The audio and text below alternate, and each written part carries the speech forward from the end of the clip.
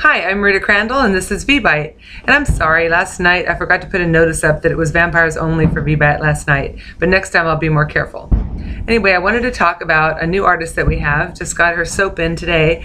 This is Erin makes this for us, and you can see there's little bite marks, the little blood drops, and it smells amazing. And the little bite marks go all the way through the soap.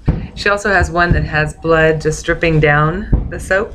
And these two are peppermint flavored, and I tell you what, it's amazing. Really, really beautiful scent. This one is the Haunted Mansion. It's really pretty cool. It has a key inside that's also made of soap that goes all the way through. And this one smells just delectable. I can't stop smelling this one.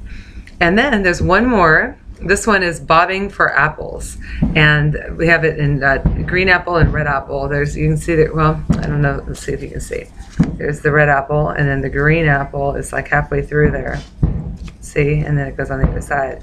And this one is great for like a kitchen to wash your hands when you're doing dishes and stuff. It really leaves a nice scent. They're doing fireworks for some reason, so if you think there's gunfire going on, it's not. It's just fireworks. All right, well, it is my birthday tomorrow. I'm taking the day off. And so, oh, you can see the fireworks behind me. That's kind of cool. Anyway, wow, that's awesome. Let's see. I'm going the wrong way. There we go.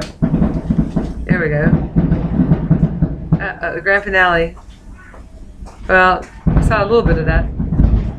Anyway, we will see you tomorrow night on VBITE.